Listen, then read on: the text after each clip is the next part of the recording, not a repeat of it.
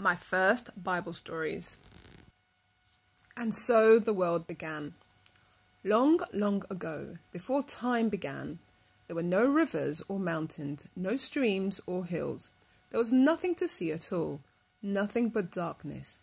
But God was there, and into this darkness God commanded light, so the very first day began. Then God started to make the seas, and in between the seas he made dry land, covering it with all kinds of trees and plants. Over all this, God placed a dazzling sun to shine by day and a shimmering moon to shine by night. He studded the skies with billions of twinkling stars, and so the world began. God filled the seas with fish of many colours. He added creeping crabs, sly sharks, and huge wallowing whales.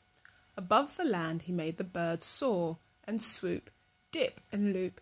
Beautiful butterflies, busy bees, and bustling bats filled the air.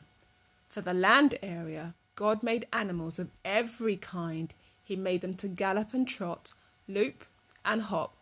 Then God created the first man and woman named Adam and Eve, trusting them to care for all the creatures.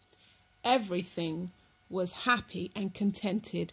It had taken 6 days to complete this new world. God decided to rest on the seventh day, setting it apart and calling it the Sabbath.